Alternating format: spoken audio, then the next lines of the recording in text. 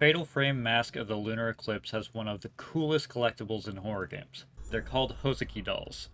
Parents make these dolls in memory of their deceased children, and they are used to ward off evil spirits.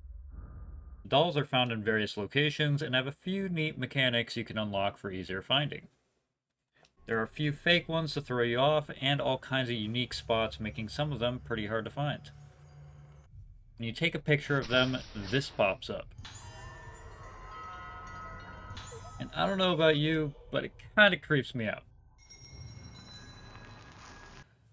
I wanted to share these because I thought they were a cool little addition that ties into the story of the game while also giving its own little bit of horror.